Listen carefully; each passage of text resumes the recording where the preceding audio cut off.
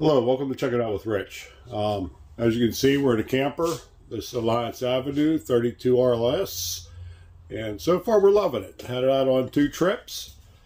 And when we got back Sunday, Becky came out to get some things out of the freezer. And she opened the door up. And a screw fell from up in here. Just fell down then onto the floor. She told me about it. I checked it out. Another screw here, just hanging there. I just poked it and it fell out.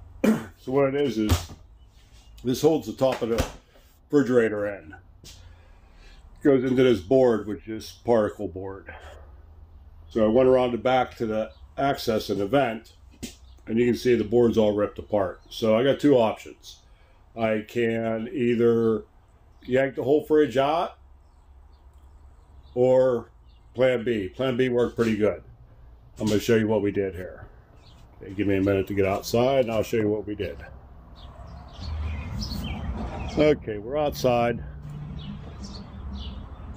There's the top vent. There's the bottom vent. And I looked in here. They have some plates in here to direct the heat. I just wish this came down more. Let's see if I can get this to come down. We got this trying to blow the air over the coils. So let me turn this around. Okay, there we go.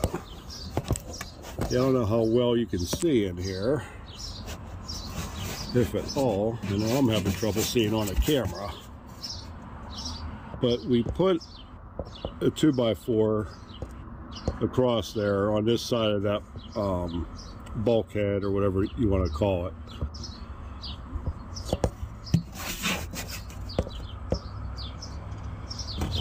We cut it 35 inches long by 2 3/4 high. And I put the cut end down so that it's nice flat, sits in there. I took a, let me get outside. I took a piece of 1x and tapped it into place. Seems pretty solid. I also put some fusing on to hold it into place. So I'm gonna let that set up for a little bit. Then I'm gonna have Becky come in. I'm gonna hold the board.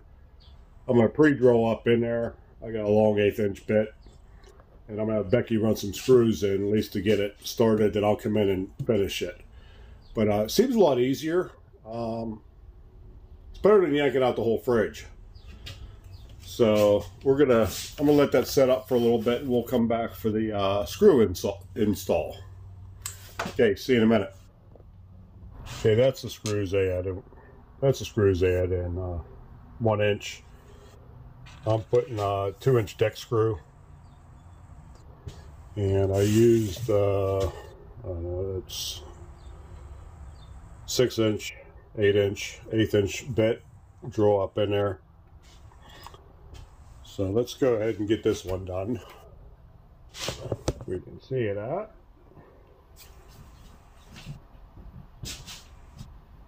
Okay, as long as I did, I need a light up in there.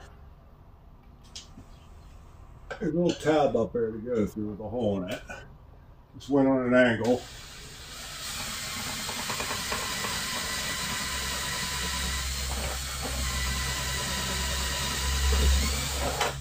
Alright, I can tell I was in something solid.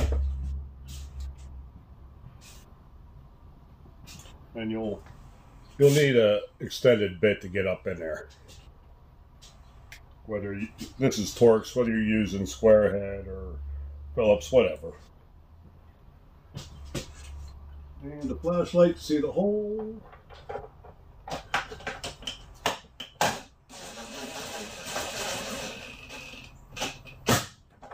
Okay, that's it. It's not going anywhere. Yeah, that beats ripping out the whole fridge. I looked at it. It doesn't seem that hard to rip out. There's 2 screws in front, 2 screws in the back. You got to disconnect the propane line and your 110 and 12 volt power but this seemed a lot better option. I just got a 6-foot ladder out there. I used ripped down a 2x4, 35 inches long. I ripped it down to 2 3/4, put some fusing on it to hold it in, and it held it up pretty good. So, all right, so thanks for checking it out. I'll have a few more things coming out here shortly. So, you all have a good day. See ya.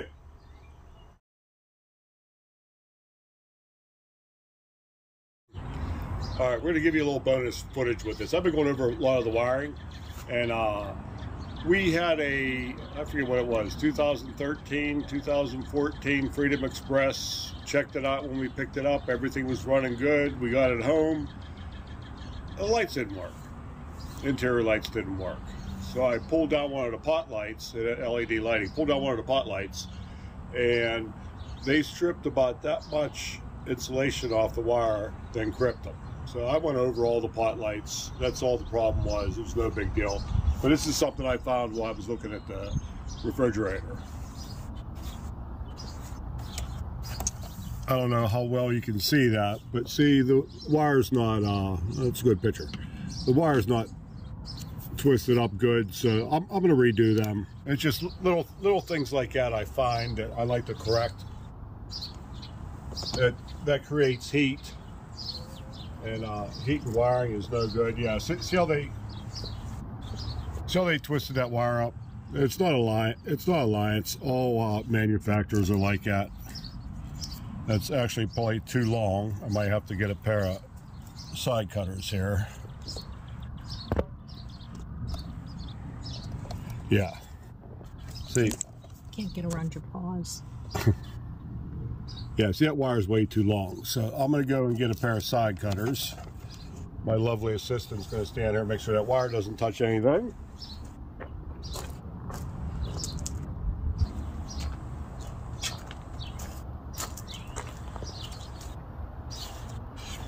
All right, we'll cut that down to length.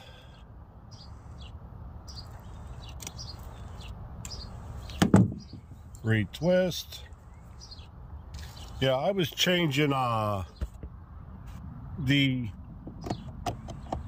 USB chargers in here aren't the best. They're only 1.2 volts or something like that. Amps, I mean.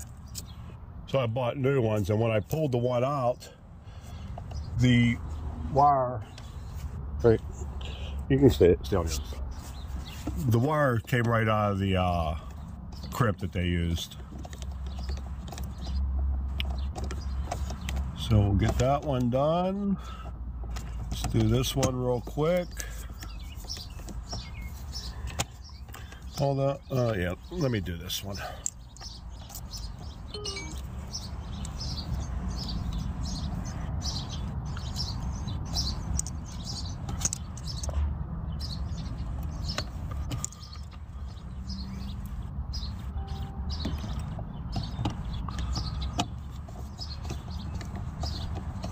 Yeah, anytime I see anything like this, I like to take care of it while I'm thinking about it.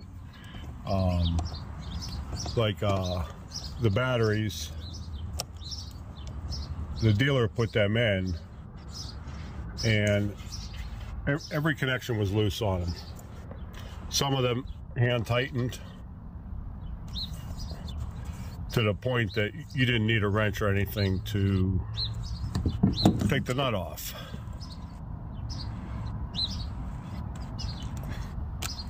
They probably get the guy that cleans up the shop to put the batteries in, so.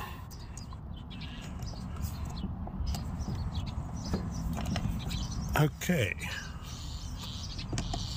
And tighten this one up. I'll check out the ones on the bottom. Turn the fridge on, make sure it works. Okay, they all look good, but I'm going to tighten them up just in case. We'll make sure all your fittings are good and tight.